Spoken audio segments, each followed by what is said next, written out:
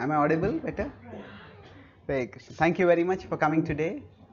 And as is the sacred month of Kartik, I'll talk today about a song that we sing daily during this month of Kartik. Which is that?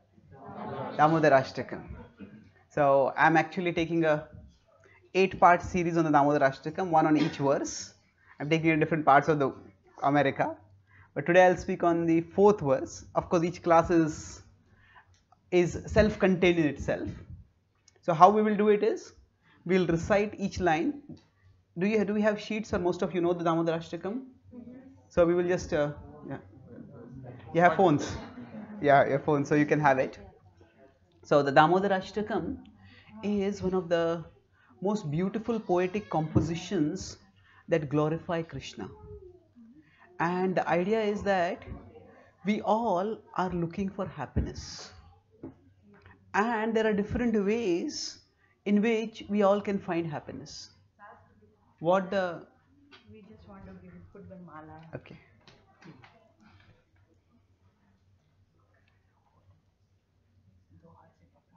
Hare Krishna. Hare Krishna.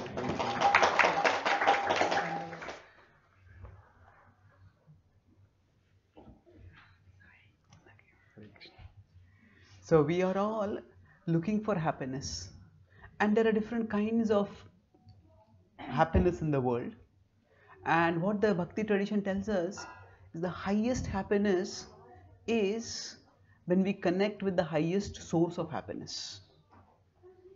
Just like if it's hot and you have a small fan, then sometimes there are like a small baby fan is there, it can give us a little air.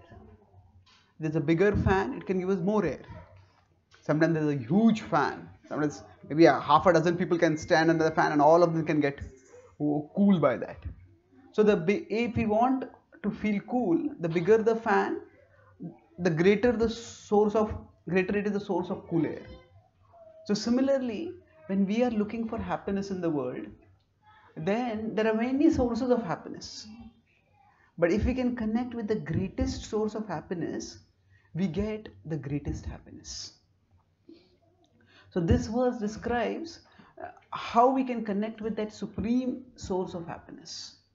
So God is infinite, and infinite means that He also has infinite happiness within Him. Satyam Anantam Param Sukham, the Upanishads say that, is the unlimited eternal reality who is the source of all happiness. So the Damodarashtakam describes the pastime of Krishna, wherein Krishna becomes bound. So this is a very sweet and endearing vision of divinity. God has two aspects to Him, His greatness and His sweetness. When we come to know how great someone is, then that creates some submission. Say if we are having some discussion or argument with someone about something, and then maybe we come to know that person has actually a PhD and has studied 30 years in that subject. Oh, if they are an authority, then naturally that creates some submission. So understanding God's greatness creates submission towards Him. But a personal relationship is based not just on submission. Need to take it there? Just 1 minute. Yeah, sure. Okay, usually I ask whether I'm audible. So let me know if once it resumes whether I'm audible or not. So let's recite this line till then. Hare Krishna, Krishna Krishna, Hare Hare, Hare Rama, Rama Rama, Hare Hare. So, am I better audible now to everyone? Okay, thank you. So, if we want a personal relationship with someone, it's not just their greatness. If we appreciate someone's greatness, we might become their fan. But a fan doesn't have really a personal relationship with their hero. There is a distant admiration. If you want a personal relationship, it's based not just on appreciating that person's greatness, but also their sweetness. So the Bhakti tradition reveals how the ultimate reality is supremely sweet. Krishna is God, but in this pastime of Damodar, he becomes so conquered by his devotees' love that he becomes bound by that. And God is the supreme conqueror. He cannot be conquered by anyone at all. But it is like somebody might be a champion boxer and they might be so powerful that any competitor, just one punch and an opponent is knocked out. And yet this champion boxer might have a son or a nephew or a grandson, and then they say, let's wrestle. And while they're wrestling, then this small child just punches. The boxer falls down. I defeated you. I defeated you. Now, nobody can defeat that person. But out of love, the champion boxer acts as if they are defeated. And that is endearing in its own way. So Krishna is the Supreme Lord. He cannot be controlled by anyone, conquered by anyone. But Krishna is bound by Mother Yashoda. Sthita Graivam Damodaram Bhakti Baddham. He is bound by devotion. And this vision of God as such an all-attractive, all-loving person is so endearing that Satyavrat Muni in this composition is now asking for a benediction. There are 8 verses in the Damodarashtakam, as the name Ashtaka itself suggests. So the first 2 verses, you could say, describe the pastime, how Krishna tries to run away and is caught and is bound. Then the remaining verses are, first there is the narration of the pastime, and then there is exposition based on the pastime. It's an analysis. What is actually going on over here? The third verse says that this pastime is so ecstatic that devotees Ananda Kunde, they get inundated in pools of ecstasy.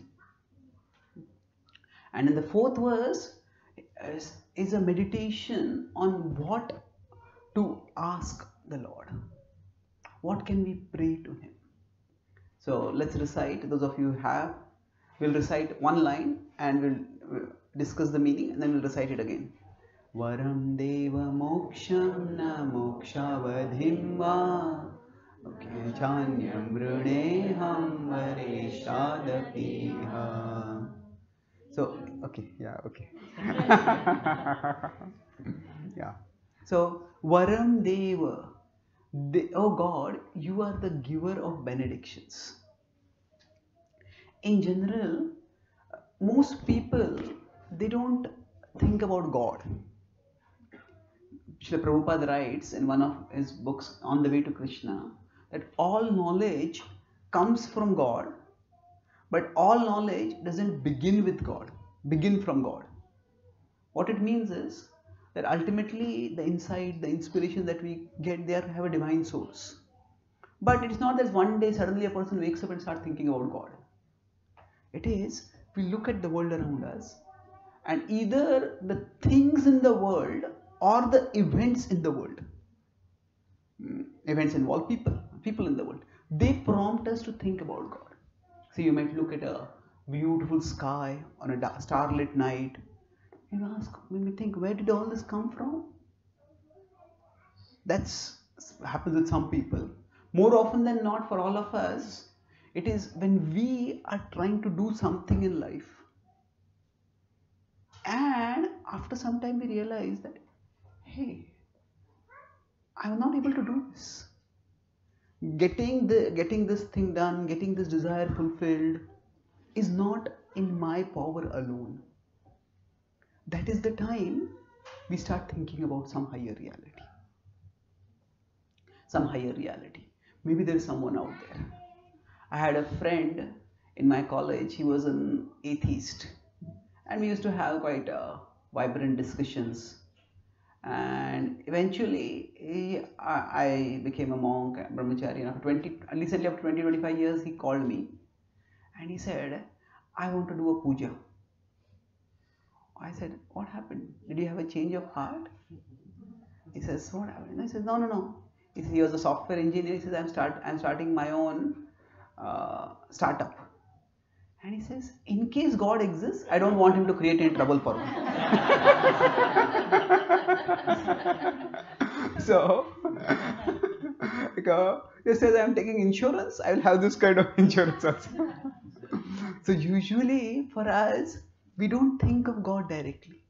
When we function in the world, there are some things in our control and many things not in our control. And then we start thinking, maybe the things that are not in my control, are they under someone's control? And maybe if they are in someone's control, maybe that person, if I please them, if I appease that person, then that person will make things work out well for me.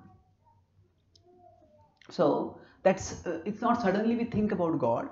We think about the world, and based on that our thoughts may go to someone who is beyond. And usually when we think about God, it is for the purpose of what He can do for us. It is most people they are not interested in God per se. In the biblical tradition, in the Bible, there is the prayer, "Oh Father, hallowed be thy name, give us our daily bread." And Srila Prabhupada would say that it's good that people are going to God and praying, but this prayer shows their love for bread, not love for God. And if bread can be God by other means, then what is the need for God? And that's what is happening in the Western world, especially. Most people are not worried about their bread. They may be worried about their butter. But most people feel I don't need God. Like one of the fastest growing, you could say, religious denominations is what is called as nuns. Means which religion do you belong to? None. I just don't care about it. Is one thing. Because they feel God is irrelevant for them. I was in London and I was giving a talk. Does God exist? So the organizers told me that this topic is not very relevant for people. So then what do he says? If God exists, so what? So how is it relevant to me? So when our power to get the things that we want increases, then we feel, why do I need some divine power? But nowadays many people turn to God because of some other reason. I was in Australia and there was an interfaith discussion, and the topic was, why has God not died till now? Now, what does it mean? Why has God not died till now? The idea is that there are since the last 150 years, there have been thinkers who have been predicting the death of God. Friedrich Nietzsche was a prominent German philosopher, and he said famously, God is dead. What he meant was that the basis for belief in an idea like God has been destroyed by the advancement of science. And that's why nobody can believe in God. And that's what many thinkers are thinking, that many materialistic or atheistic thinkers, that God, that as science advances, as technology advances, people will reject God. But that has not happened the way they expected. It seems religion has tremendous staying power. It has tremendous resilience. America is among the world's in the Western world, among the most religious countries. There is a resurgence of religion in Russia after the fall of communism. India is very religious. The Middle East, of course, is religious. So why is this happening? So the reason is that nowadays, especially in the Western world, God is not presented, especially by the Christians, as a cosmic supplier. Because cosmic supplier will give you your bread. But nowadays, God is presented as a cosmic therapist. Oh, you go to God, you will become peaceful. Your agitation, your anxiety, all of it will go away, you will become peaceful.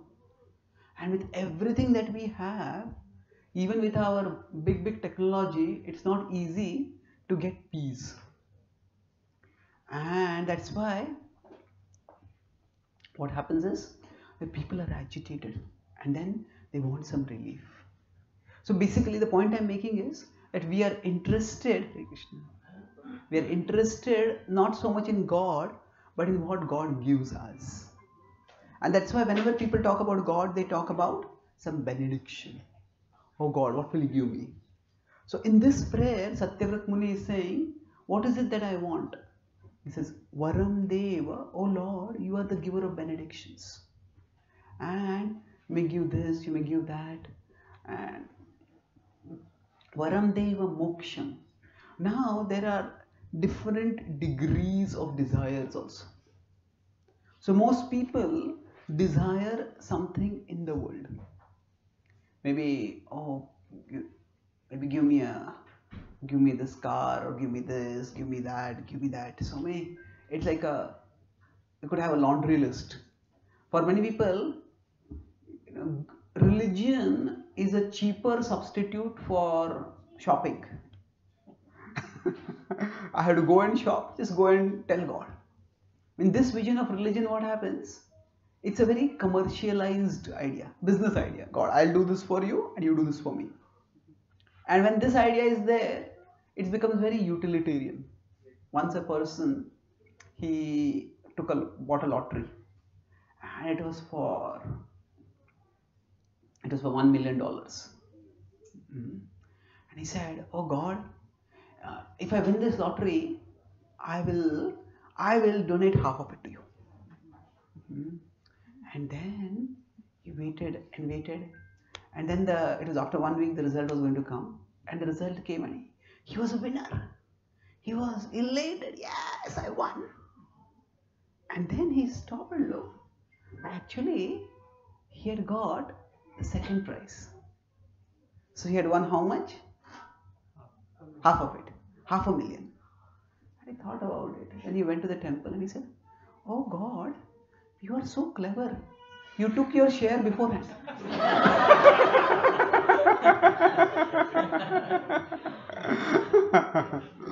So, what happens here? That just as in business, people try to give the least and get the most. So, we might do something like that with religion also.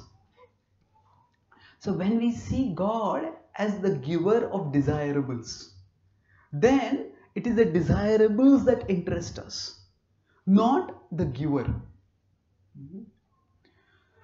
But a spiritual advancement, to grow spiritually, means to gradually understand that God is the giver of desirables, but also God is the supreme desirable.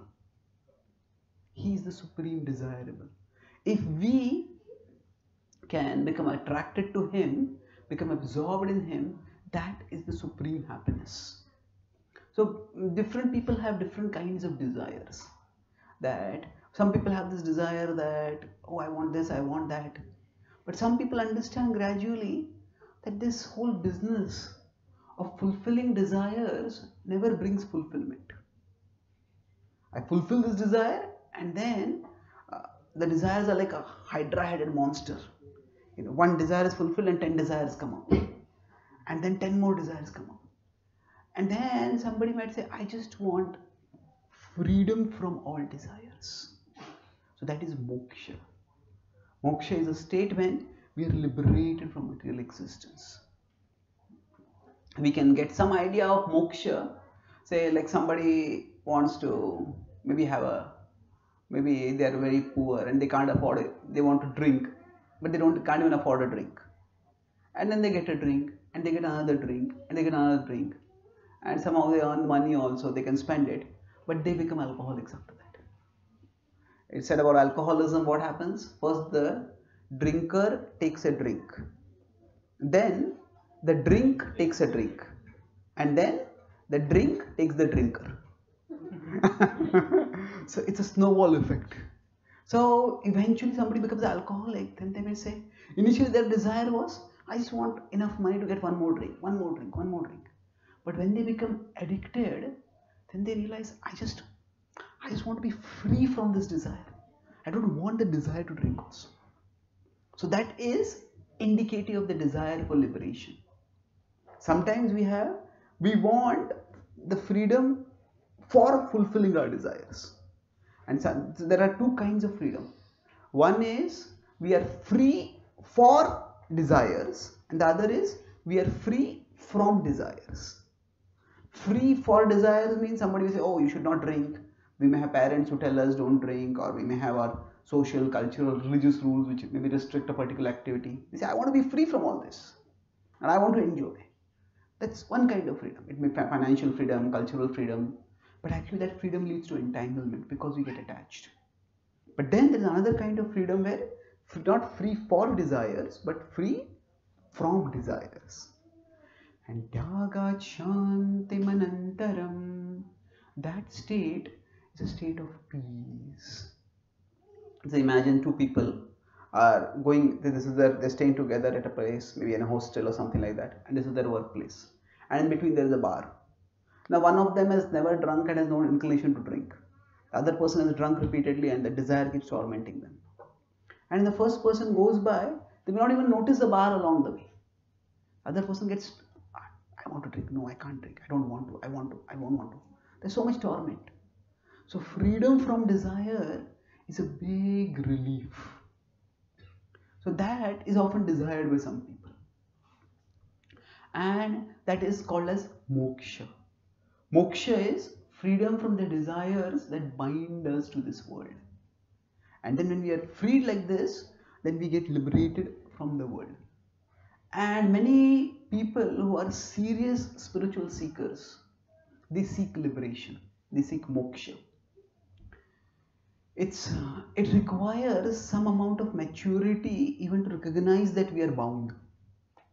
Just like if somebody is a little drunk, then they realize, hey, maybe they drank a little bit in the bar, I cannot drive, they say, you can drive, or maybe I'll go in a cab or something like that. When a person is little drunk, they are aware. But if a person is very drunk, and somebody tells them, you shouldn't drive. Oh, I shouldn't drive. So, if somebody is too drunk, they don't even understand that they're drunk. So similarly, we are all bound. But if we are too bound, then we don't even realize we are bound. So it requires a little decrease in intoxication to understand that I'm intoxicated. If it is heavily intoxicated, then they don't understand that. So most people are so intoxicated by the hope of worldly pleasures that they only ask God for many desirables. Give me this, give me that, give me that. But people who become a little elevated, and Satyavrat Muni, the sage who is composing this, is an elevated sage. So they don't ask God for various desirables, they ask God for freedom from desire. But he is saying, I don't want that. Varam deva moksham. No, I don't want that, O Lord. Then is there something higher? So there are basically, you could say, two worlds. There is the material world and there is the spiritual world. There is the material level of reality and the spiritual level of reality. So you could envision this as a negative axis and a positive axis. So negative axis is where all the worldly desires drag and drive us. And liberation is like the 0 point, where we are free from desires. Now, that, as I said, the freedom from desires can give us relief. But itself, it doesn't give much joy. Why is that? Because that is based on a misdiagnosis. Suppose somebody has got arthritis and any movement of the body causes them pain. They just move their this constant pain. Then they may think, I just want to stop moving. If I can just stop moving, I'll be free from pain. Now, it's true. Firstly, it's very difficult to stop moving. And if they stop moving, they will become free from pain.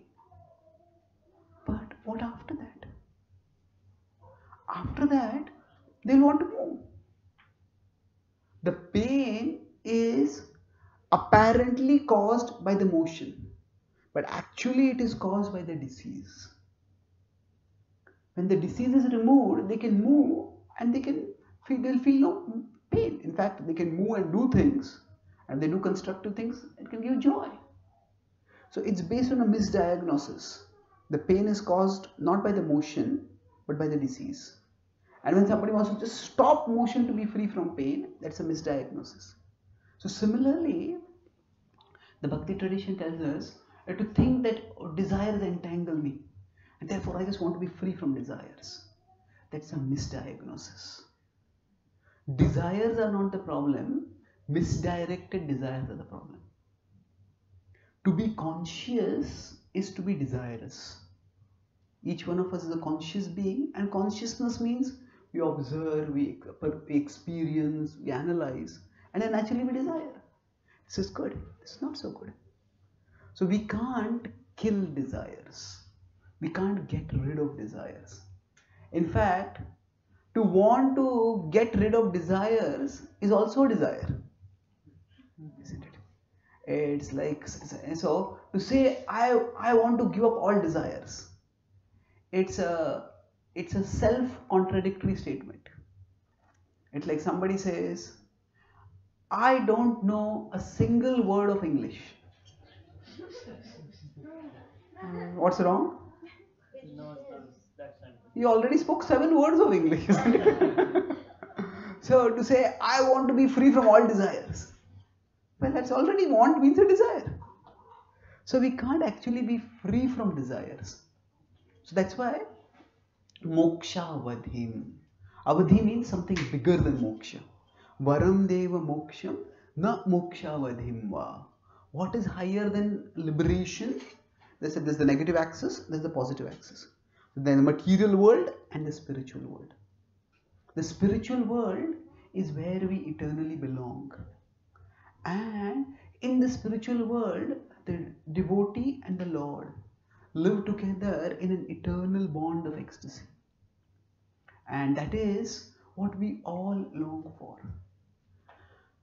Actually, if we went back maybe 150, 200 years into the past, whether it was India or whether it was the Middle East, whether it was Russia or whether it was America, whether it was Europe, everywhere people had this understanding that this world is a place of transition. This world is not the ultimate destination.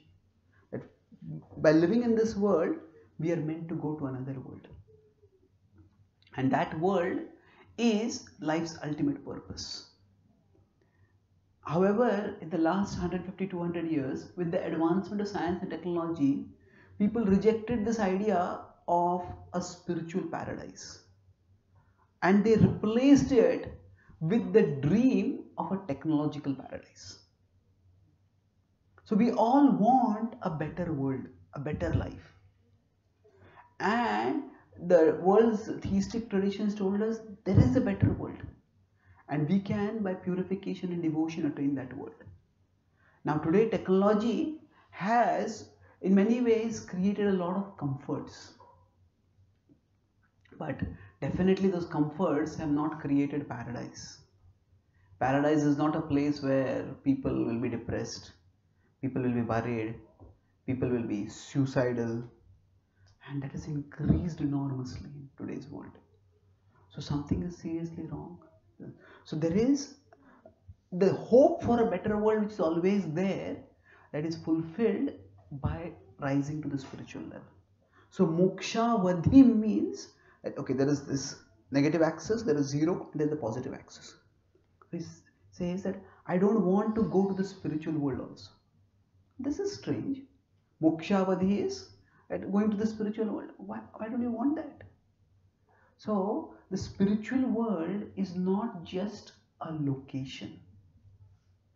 Sometimes some of you may have seen maybe the Srimad Bhagavatam or some other way the universe is depicted as a diagram, and then we might get this idea that okay, this is the material world and this is the spiritual world. It's like, say, this is America and this is Canada. So the spiritual world is not just at a different location, it is at a different level of reality. It's a different level of consciousness. To go there, it is not just a matter of physical transportation. It is a matter of elevation of consciousness. What makes the spiritual world special is not just the location. Like some places, say here we are not very far from Hawaii, or this California, there are some places which are extremely beautiful, and that location itself is special. So the spiritual world is not just a place, it's not a matter of location. It's a matter of disposition. We need to have the right consciousness. What is that consciousness? That consciousness is actually attraction to the person who presides in the spiritual world, that is God, Krishna. When we have love for Krishna, and with that love for Krishna, when you go to the spiritual world, and there is everybody else who is devoted to Krishna, and there is great joy over there. If somehow we could go to the spiritual world, and then we go to the spiritual world, and then we ask, okay, what happened about the impeachment? Or who won the elections? What is the cricket score? What are the stock market prices? Well, nobody would be interested in that, and we would get bored over there. So going to the spiritual world is a matter of developing the consciousness. It's a matter of developing devotion to the Lord. And that Lord, so this is the material world, this is the spiritual world. So we go to the spiritual world not just by physical transportation, but by emotional redirection. By redirecting our emotions from the world to the source of the world, to the Lord. And that very Lord is present in this world. Krishna, when he descends to this world, the word avatar means one who descends. Avatariti iti avatar. So when he descends to this world, then he's saying, why do I need to go to the spiritual world? Varam deva moksha na moksha vadhimva na chanyam runeham vareshadapi. In the spiritual world, one may have different specific desires. I want to relate with the Lord in this way or that way. He says, I don't want any of this. Vareshadapi. That twice he asserts, it is not that he has some doubts whether the Lord can fulfill the benedictions or not. Sometimes we may want some help. We might go to a bank and apply for some loan. But if it's a small bank, we may think this bank itself doesn't have so much loan to give to me. So, so it's not like that. He twice asserts, Varam Deva, you are the giver of benediction. And then also he says, Vareshad. Among all those who can give benedictions, you are the greatest. And yet, I do not want these benedictions from you. So there is, you could say, a build-up. I don't want this, I don't want this, I don't want this. Then what do you want? That will be described in the next verse. So let's recite this verse once again, and then we'll go to the next verse. Varam deva moksham na mokshavadhimva na chanyam runeham vareshadapiha idam te mukharnatha gopala balam sada me manasya virashtam kimanyai. He says, idam te, this vapurnatha gopala balam. Oh, this form, there is a figure of speech in English called as oxymoron. Oxymoron is where two opposite ideas are brought together. Suppose somebody tells us something, and that was brilliantly stupid. What? Is it brilliant or is it stupid? Is it brilliantly stupid? So two ideas come together. Suicide, it is said, is an act of courageous cowardice. Why courageous cowardice? Sometimes people plan to commit suicide. Mhm. Say somebody said, I'm going to lie down on the path of a train, and then if the train goes over my body, I'm going to end my life. And they lie down on the cart. I lie down on tracks, and then boom, they hear the train sound, and they get up another day. So, at one level, it requires courage to end one's life. So it's courage. But if one is ending one's life because of frustration, because of not having the spine to deal with life's problems, then that is cowardice. That's why it is courageous cowardice. So similarly here, there is a oxymoron. There is a Nath means master, and Gopala Bala.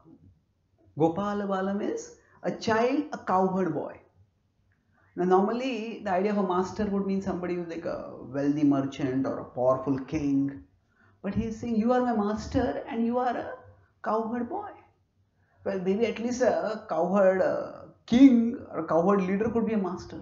How can somebody who is just a mere boy, and that too not is a cowherd boy, how is he the Nath? So he's saying this form of the Lord, of you who are the supreme master who has become a cowherd boy. Vapurnatha Gopala Balam. Now, why is it that Krishna takes the form of a cowherd boy?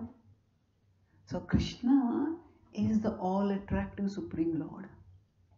But he desires the reciprocation of love. And for the reciprocation of love, whatever is required, he does that. So just like I talked about the boxer earlier, the champion boxer might just act as if he's playing with the child and get knocked down by the child. Why? Because he wants to reciprocate love. So Krishna is supreme, but the infinite becomes finite so that he can reciprocate love with other finite beings. If God comes in infinite form, how do you develop a personal relationship? If you say God is infinite, like the sky. Somebody might say, oh, I love the sky. But what do you do with that love? How do you express it practically? You can look in admiration at the sky, but that's about it. Admiration and awe. But beyond that, there's not much we can do.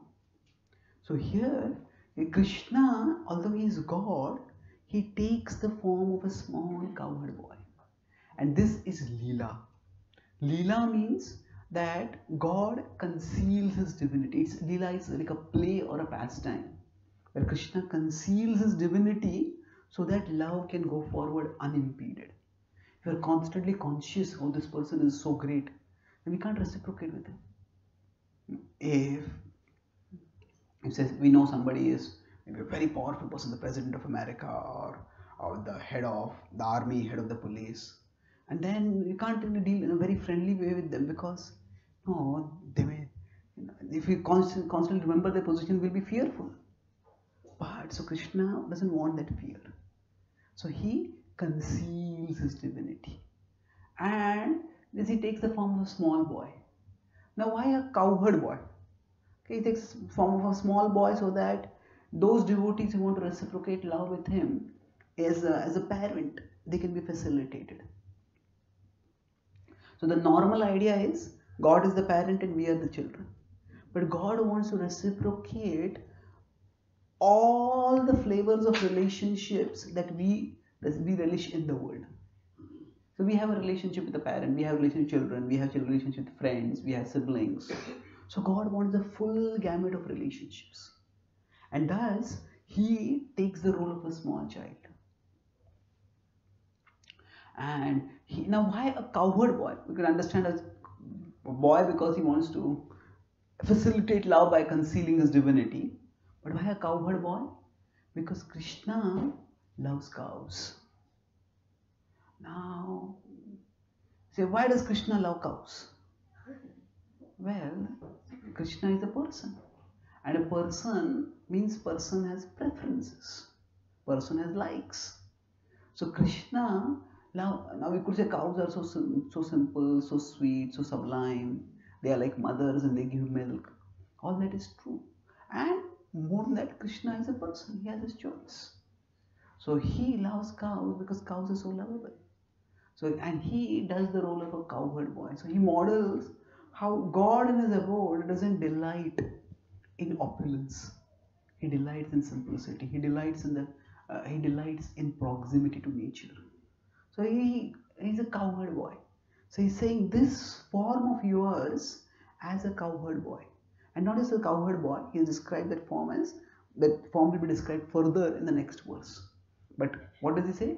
Idam te vapurnatha gopala balam sadame. Let it always be manasya avirashtam. That let it always be manifest in my heart. And let my mind be and heart be filled with the remembrance of that. Kim anyai. What else can I desire? What else is worth desiring? I simply want to remember you, O Lord. This is a very elevated prayer. At the same time, it is not that difficult to understand. We have 4 basic needs in life. We need food, we need water, we need air, and we need someone to blame.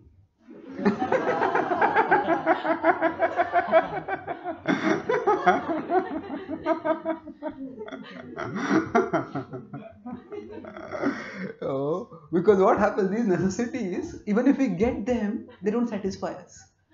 And we are not satisfied, then I need someone to blame. Why am I not satisfied? So we have physical needs, they're important, but we need something more. There has been many studies which correlated, say, now physical needs, we can say that they're fulfilled when we have money. So there are many studies which are correlated, which are trying to study the relationship between wealth and happiness. And it's interesting, if we consider wealth, happiness on the y-axis, we have a graph, happiness on the y-axis and wealth on the x-axis. Then many studies have found that there's a straight correlation. As your wealth increases, your happiness increases. Is that true? No. Yes, it is true. But only up to a particular point. If a person's basic needs are not being met, if a person doesn't have food, if a person doesn't have a place to stay, then if somebody is hungry and then they get some money, it's great joy, it's great relief. So up to a particular point where people's basic needs are not met, wealth is proportional to happiness. But beyond that, how much money we are making doesn't determine our happiness. What we are making with money determines our happiness. Okay, once you have money, what are you doing with it? What are the values by which you are living? What are the purposes for which one is living? That determines happiness.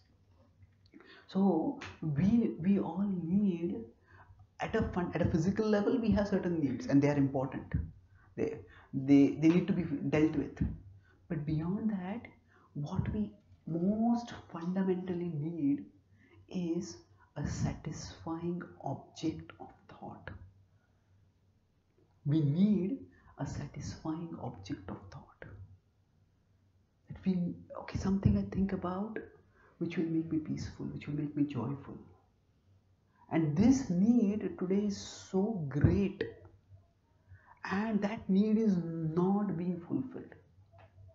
In the past, when society, maybe 20, 30 or 50 years ago, when society was more structured, people had their family, people had their social circles, people had their place in the world, and that gave them some satisfaction.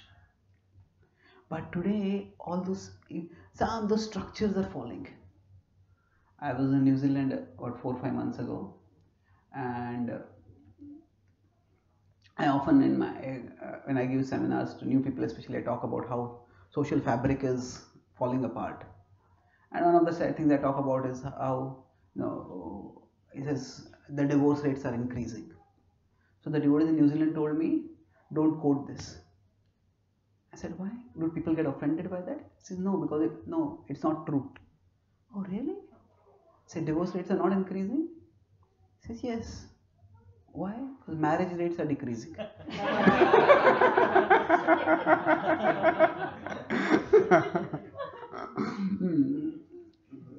So people just find marriage too entangling, so just live together. And so the point is that there is no satisfaction. That if somebody has some place where they can call as home, then there is some satisfying object of thought. Of course, now even at home there can be conflicts, and there's not a very satisfying object of thought always, but at least some satisfying object of thought is there.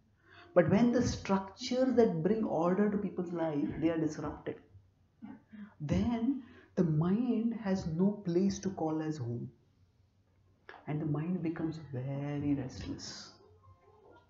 And that is why, because the mind needs some satisfying object of thought, that's why today entertainment has become such an obsessive thing for people. Entertainment has always been a part of human society, but today it is obsessive. People spend millions and millions of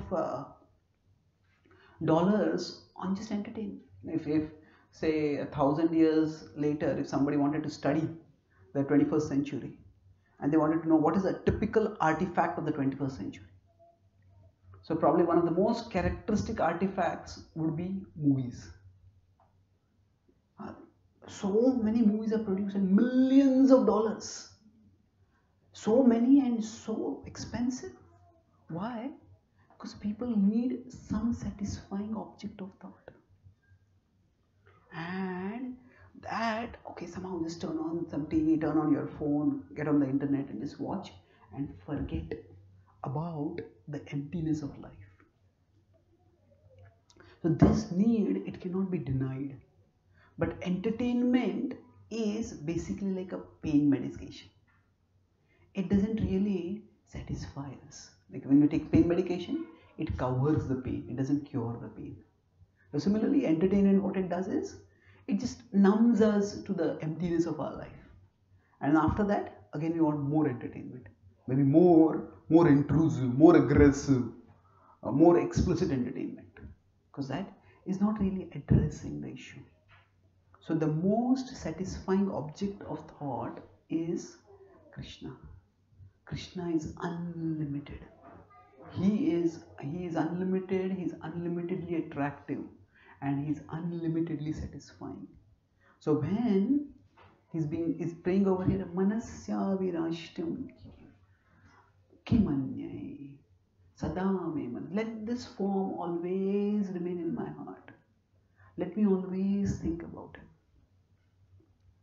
So this is actually this is the desire that can bring the greatest happiness. I started by saying about how we can desire we all desire happiness, and we may desire different sources of happiness. The greater the source of happiness, the greater happiness we will get. So why is Krishna the greatest source of happiness? Because if we can become habituated thinking about Krishna, then we can think about him forever. He has unlimited pastimes. Each of those pastimes has unlimited depth. And in thinking about him, we will never tire. We will always have that ecstatic satisfaction. One of the last lines of this Ashtakam is that Namo Ananta Leelaya Devaya Tubhyam. Ananta Leelaya. My dear Lord, you perform unlimited pastimes, and I just want to absorb myself in them. So here, Satyavrat is praying, my dear Lord, let me become absorbed in you. Let my mind become attached to you. This is the prayer that will bring the richest reward for us. The reward of, if our mind becomes attached to him, the Lord manifests always in our hearts, then we will always be satisfied. Life will always have its ups and downs. But if we are internally strengthened, if we are internally enriched, then life's problems, life's disturbances won't disturb us that much. Remember, I'll conclude with this example. Remembrance of the Lord is, or absorption of our consciousness in the Lord is like an unsinkable ship. The world we live in is like a stormy ocean. And in the stormy ocean, we can't stop stormy waves from coming. Sometimes the ocean might be peaceful, but soon it will become stormy. So if we think that my life will become comfortable and then I will become happy, yes, that we can try that, but it will be futile. Yes, we can maybe increase our comfort to some level, but more important than trying to find a peaceful place in the ocean is to find a ship and get into that ship. So similarly for us, we may try to create, maybe get a better job, get a better house, improve our relationships. All these things are important, but they are all like trying to find a more peaceful place in the ocean. What we need to do most importantly is get into the ship. And absorption in Krishna is like an unsinkable ship. If we can get into that ship, then life's storms, even if they hit us, they won't hurt us that much. And when we try to practice our bhakti, if while practicing our bhakti, if we expect God to give us a stormless sea, we will soon be disappointed. And we start thinking, does God even care for me? I am praying and nothing is happening.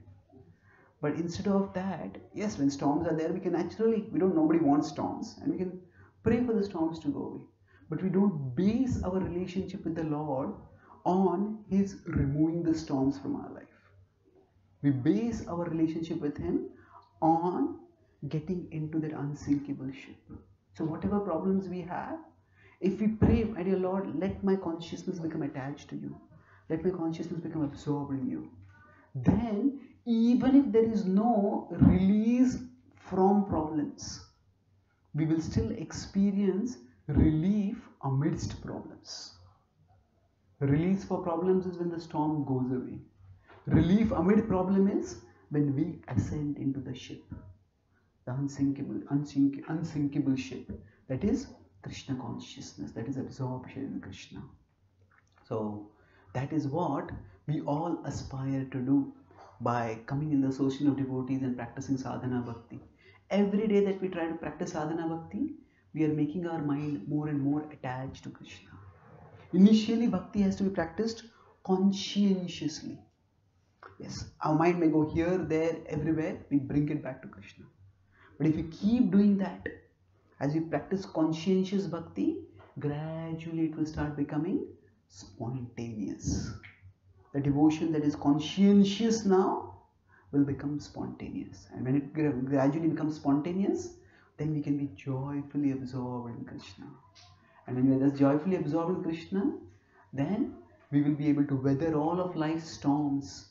And the ship of absorption in Krishna will ultimately take us to destination Krishna, to Krishna's eternal abode, which is forever free from all storms.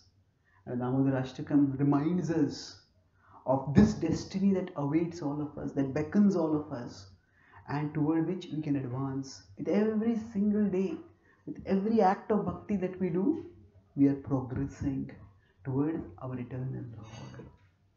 So I'll summarize what I spoke today. I spoke on the topic of understanding the Lord as the supreme desirable, based on this 4th verse of Damodarashtakam. We don't start suddenly thinking about God one day. When we function in the world and are not able to get what we desire, then we think that maybe God will be the source of the desire. That's when we start thinking about God. And it's good to think about God in any way. But at that time, we are interested not in God, but in what God gives. And that is a preliminary relationship with God. A more advanced relationship is when we become interested in God. And we become interested in God when we understand how interesting and fascinating and endearing a person he is. And that is revealed in the Bhakti tradition, that God does not delight in his Godhood, but he delights in the reciprocation of love. And thus, he conceals his Godhood so that he can enjoy a rich gamut of relationships with his devotees. The infinite becomes finite. So understanding God's greatness brings submission. Understanding God's sweetness brings affection. And submission and affection both combined are serious devotion, or committed devotion. And I talked about how here Satyavat Muni is praying. God is the giver of benedictions. He doesn't ask for any of the benedictions that people ask for. Give me so many desirable things. Because he's a sage, and sages are elevated to enough to understand that getting desirables is not as desirable as getting freedom from desire. So that is the state of liberation. But even the desire for liberation is also a desire. You cannot be free from desires, and it is based on a misdiagnosis, thinking that desires are the cause of problem, whereas it is the misdirected desire that are the cause of problem. Pain is caused not by motion but by disease. So then what is beyond the state of desirelessness, of liberation, is the spiritual world. That's the negative axis and the positive axis. But he says, I don't want to go to the spiritual world also. Why? Because going to the spiritual world is not just a matter of physical relocation, it is a matter of emotional redirection. That we need to direct our heart from the world to the Lord. And to do that, we need to become attracted to the Lord. And if that Lord is present here, then what is the need to go there? So I just want to behold you, O Lord. And there I talked about how in this that we may desire many things in the world, and when we desire those things, there are things which are needed for our existence. But beyond that, our mind tends to grumble. We need someone to blame, because the mind never finds a satisfying object of thought. And that's why entertainment is manically pursued by people, because the structures that provided people some peace in their lives in the past, they have also been rapidly dismantled in today's world. So the supreme satisfying object of thought is Krishna. If we can develop our devotion to him, then we can be satisfied wherever we may be. And being in this world is like being in a stormy ocean. We can't stop the storms, and expecting God to stop the storms is an unrealistic expectation. But what we can do is get into the ship, the unsinkable ship of absorption in the Lord. And that ship can not only shelter us amid the storms of the world, but it can also take us the shelter beyond the stormy ocean of the world. So by practicing conscientious devotion, we can experience relief amid distress, even if we don't experience release from distress. And gradually, as that conscientious devotion becomes spontaneous, we can become joyful even in this world, and ultimately attain Krishna beyond this world. Thank you very much. Hare Krishna. Hare.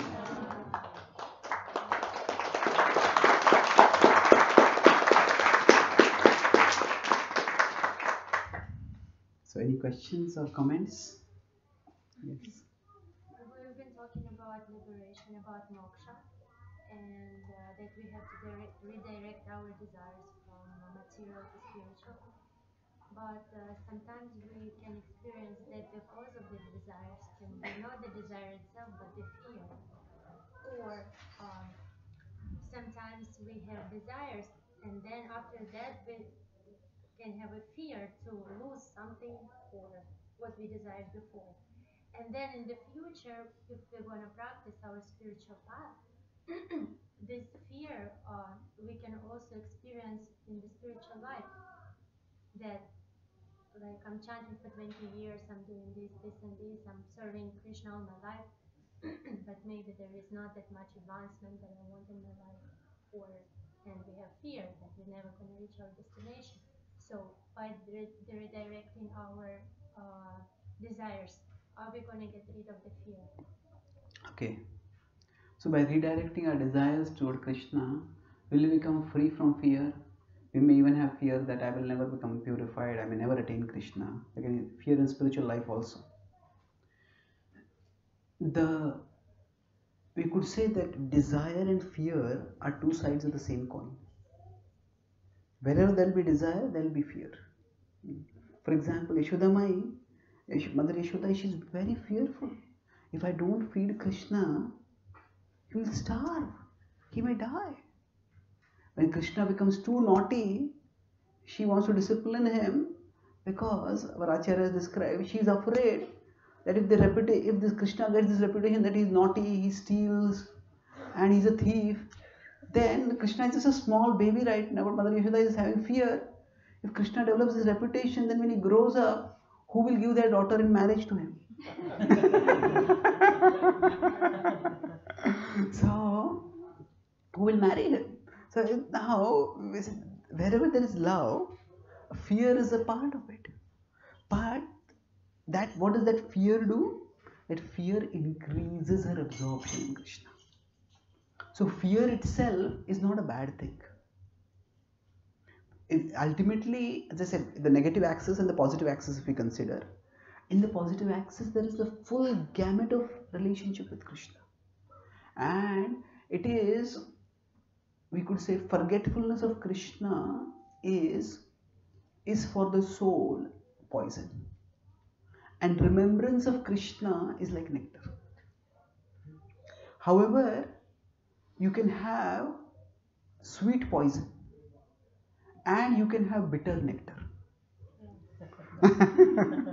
So sometimes forgetfulness of Krishna can seem very enjoyable, especially if you get a lot of worldly things to enjoy. Yeah, this is wonderful, I want this. But that the sweet poison is only sweet for a short time. Yattadagre amrutopamam pariname vishamiva. In 1838 in the Bhagavad-Gītā, Krishna says, that which tastes like nectar in the beginning will be like poison in the end. So conversely, with respect to Krishna, remembrance of Krishna is always like nectar.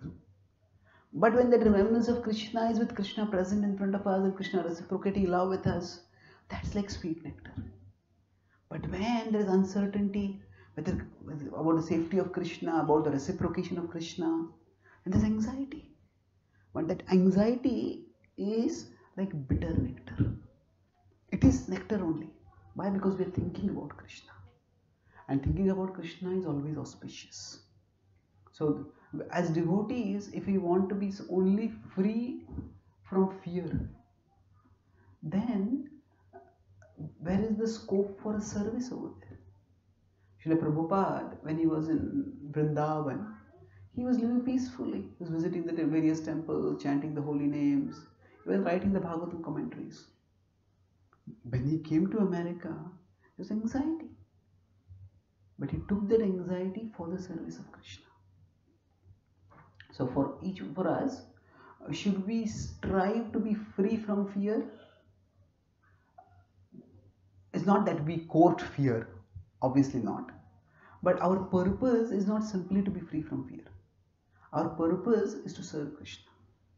And for serving Krishna, if sometimes some planning is required, some anticipating of future problems and dealing with those problems is required, that simply indicates our seriousness about how we want to serve Him. So, yes, we could say even fear can sometimes go beyond manageable limits. Yeah. It means that all of us, when we take responsibility, see, whenever there is responsibility, there is anxiety. Because that's natural. Responsibility brings anxiety with it.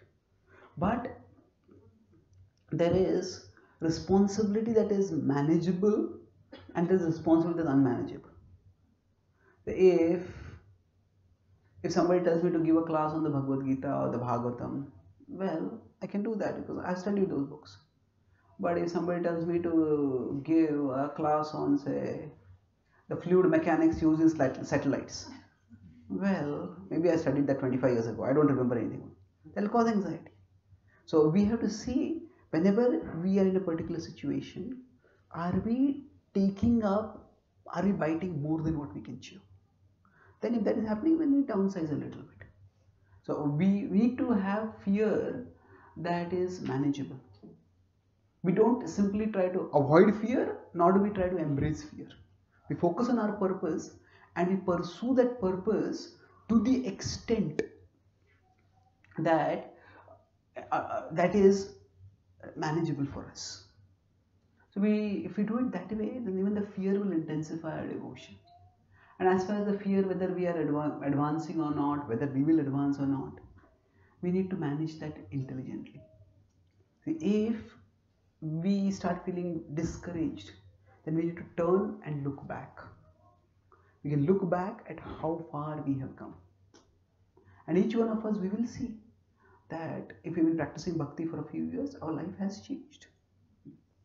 See, to assess spiritual advancement also, we have to be careful. That sometimes we look at our desires and our emotions. That, oh, I still feel angry, I still feel envious, I still feel this, feel that. Am I really advancing? Our desires and our emotions are very flickering, and we can't base our assessment of our spiritual advancement on our feelings, our emotions, our desires. Then what do we base it on? On our values. Have our values changed? In the past, maybe if maybe worldly desires started increasing within me, I would think that if somebody say has desires, and then they say, oh yes, I want more, I want to be angry, I want to yell at others, I want to control them, I want to dominate them. But now when I get angry, I don't want to be angry, I want to fight it, I want to restrain it. So if we look at change of values, that has definitely happened. Change of values means basically what do we value now the most? Each one of us, we may not constantly value Krishna the most, but overall if we have to make life choices, Krishna will definitely be an important priority for us. So if we look at change of values, we will see there is advancement. We can't judge our spiritual advancement on a day-to-day basis or a moment-to-moment basis. That's too fickle parameter. Just like if small babies are there, small children, they don't eat food, and their mother tells them, you take this milk or you take this healthy food, and then you become strong and muscular. And maybe the child drinks one full glass of milk and then measures the biceps. I have not become muscular. What is this? You're lying. No, the mother is not lying, but the growth is gradual. So similarly, we need to look at our own spiritual advancement in a gradual way in terms of seeing what is it that we value. And we will see that we are advancing that way. Don't just base it too much on the emotions or the desires that keep coming and going. Does that answer your question? Thank you. Yes, Mami. So they say bad karma, good karma. So what is good karma to me may be a bad karma to others. And they also say a thought itself is a karma. So when we were talking about a thought, how powerful it is, we need a satisfying thought. That's why we need to think about Krishna. So we have a satisfying thought. So that itself is a karma. Okay.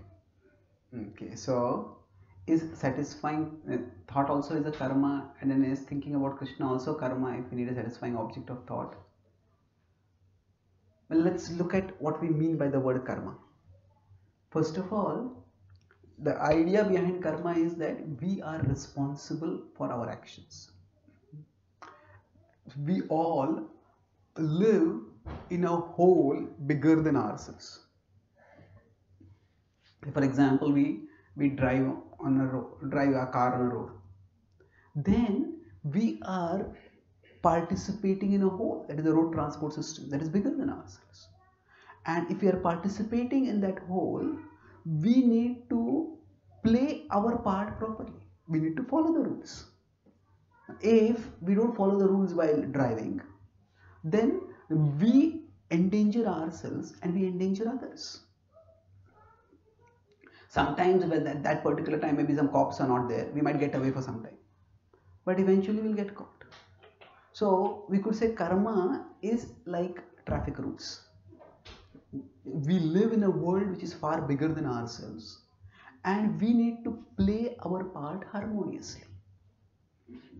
So if we follow the rules, then we can get to our destination. If not, we create problems for ourselves. So bad karma is when we live in a disruptive way. When we live in a disruptive way, that is bad karma. So now good and bad, they can have multiple meanings. When specifically we use the word good and bad karma in the bhakti context, what it means is, if we seek good results at the material level. That is what is related with good karma. What good karma will give us good material results. Bad karma will give bad material results. Say if somebody is thirsty and we give them a glass of water and we quench their thirst, then that is good karma. And the result of that could be in our future lives. We are born in a place where we'll never have water shortage. It's a very simplified understanding. But that's the principle. Say if somebody is very thirsty and they're about to drink a glass of water and we maliciously knock off that bottle from their hands. That's bad karma. So now, then that will, maybe we are born in a place where a lot of water shortage and we experience the agony of thirst repeatedly over there. So now beyond this good karma and bad karma, it's ultimately, if we try to raise our consciousness to the spiritual level, then that is called as, there is, you could say, sukarma, vikarma and akarma. Akarma is not inaction. Akarma is action that produces no material reaction. So when we try to practice bhakti and increase our devotion to Krishna, we are practicing akarma. So that is not going to bind us. That is not going to bind us in any positive or negative way. That elevates and liberates us. Okay? Thank you. So anyone last? Yes. Hare Krishna. So, sorry if the question is, or if it hurts anybody, but I was explaining a kid that Krishna is Supreme Personality, and it was written in Bhagavad-Gītā and the shlokas, and so she questioned me like, what if somebody just wrote it as a fiction novel or something? How do you prove that these grunts and these are like for real? Like, how do you prove like Krishna is Supreme? Like, what do you answer? How do you answer that to a kid? Okay, good question. So how do we prove to a kid that Krishna is supreme? There are different kinds of proofs. Say if I tell you that the temperature in India right now is 35 degrees Celsius in Mumbai. Now you can go and Google and check, or you can call somebody in India and you can check that. There are objective ways to check that. But if I ask you, did your mother love you? Of course. What is the proof? Now you cannot give a scientific proof of that.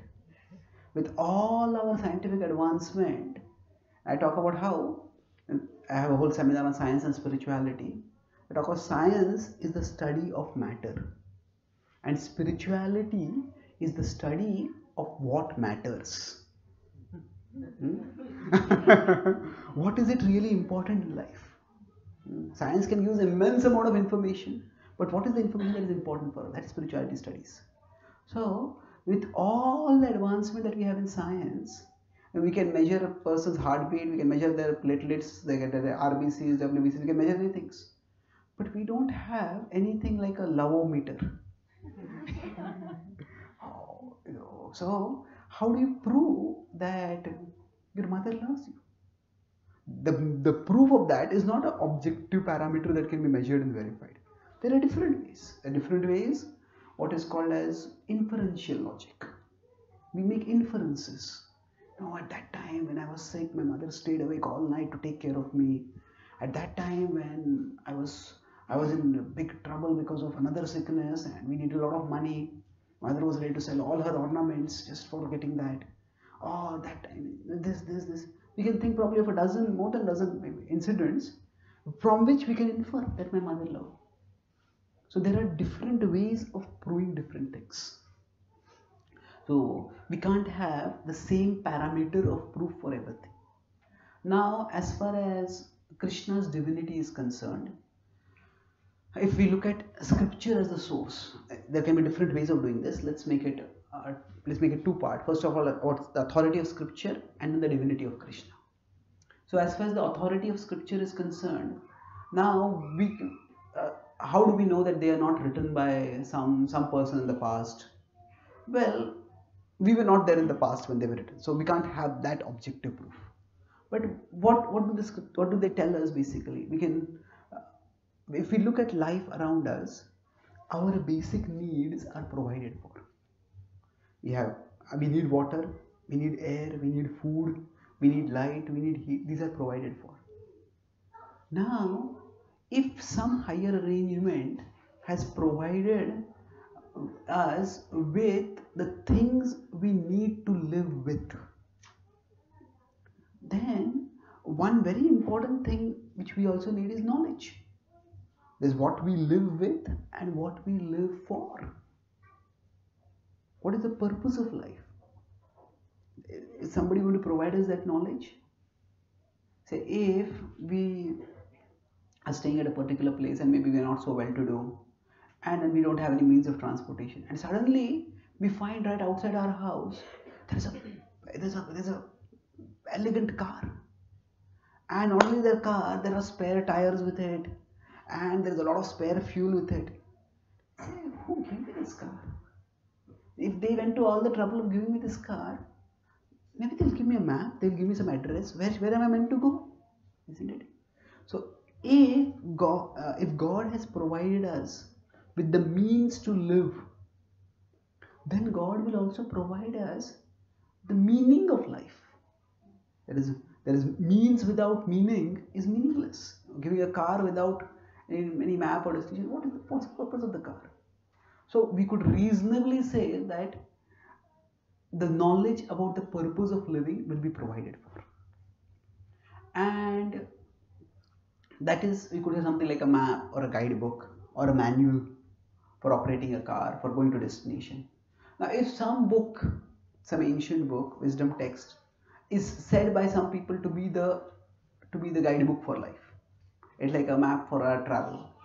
Now, how do we know whether a particular book is a guidebook? How do we know if we have a device that this is the manual for the device? It is basically by two things. First, the manual helps us to make it's sensible and it's verifiable. It helps us make better sense of the device. Oh, this button is this button is this. So if a map is for real, it will describe, oh, this territory is called this landmark is this landmark is this. And then it is verifiable in the sense that if I use that manual, the device works better. Similarly, if I take a map and I drive a car, I can go to, okay, it said, I will come here, you come here, you come here, you come here. So basically, if we look at scripture as a guidebook provided by the divine for us to live, then if we study the Bhagavad-Gītā, for example, we'll find, does it help us to make better sense of life? Yes, if we study the Bhagavad-Gītā, we'll find it does. And does living according to the Bhagavad-Gītā make our life better? Yeah. Does it? So that way, this is not a mathematically refutable proof, but it's a reasonable inference. Now, beyond that, the specific point about Krishna's divinity, if you're going to ask, the Bhakti tradition gives us an objective definition of God. It says that some people ask that if God created everything, who created God? Now, that question sounds logical only as long as we don't understand the definition of God. The definition of God is He is the source of everything, the cause of all causes. That if we could trace back this came from this came from this came from this, where does this stop? And wherever that stops, that is God. So if somebody asks who made God, that's like asking who made a circle circular.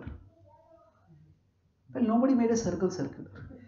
The circle is by definition circular. Now, similarly, if there were a maker of God, the maker of God would be God. So wherever that chain stops, that is God. So now, okay, because maybe there is a cause of all causes. How do we know that is Krishna? So that is, again, it gives an objective description of God, not just definition, cause of all causes, but also description. Description is that God is the person who is all attractive. There are broadly 6 opulences, 6 attractive qualities. When we are attracted to someone, maybe because they are good looking, they are wealthy, they are intelligent, they are powerful, they are famous, and the 6 opulences, they are renounced. Now we say, who's attracted to renounced people? Well, we may not be attracted to renunciation, but we are all attracted to the fruit of renunciation. The fruit of renunciation is peace. If somebody is renounced, they are peaceful. And whenever there are disturbing situations and somebody stays very calm and composed, everybody admires, and this person stays. This person stops. They stay calm. So basically, these are the things we are attracted to. Any tradition, if you go to, no religious tradition will say that my God is ugly. No tradition will say my God is a weakling. So everybody accepts God is all powerful, all strong, all wise, all beautiful. So now these are the objective characteristics of God. Now, is there a person who fits this bill? If somebody just walks into this room and they say, I am the President of America. I say, did you come out of an institution? we'll probably not believe it. But if we find that they have the capacity, they can order the American Army, the American Navy. If they have those powers, they order and the army goes and attacks somebody or whatever. You say, okay, then maybe you are the president. So basically there are the objective characteristics of God that are described. And then the Bhakti tradition offers us a person. Here is a person who is supremely beautiful, who is supremely wise, who is extraordinarily powerful. So here is the characteristics of a person, and here are the person who has those characteristics. So that's how we can say this is at the very least, again from inference, we can say this is a reasonable inference to say that this is the divine. And Srila Prabhupada would often say that, you talk with people from other traditions and you say that if you have a better conception of divinity, then tell us about it. But most of the traditions, all traditions talk about love of God, but very few traditions actually describe how God is lovable. The personal description of God is not there. So in that way, through a chain of inferences, we can talk about Krishna's divinity. Now, how you will explain this to your child is a challenge for you. But I think children are also often more intelligent than what we give them credit to.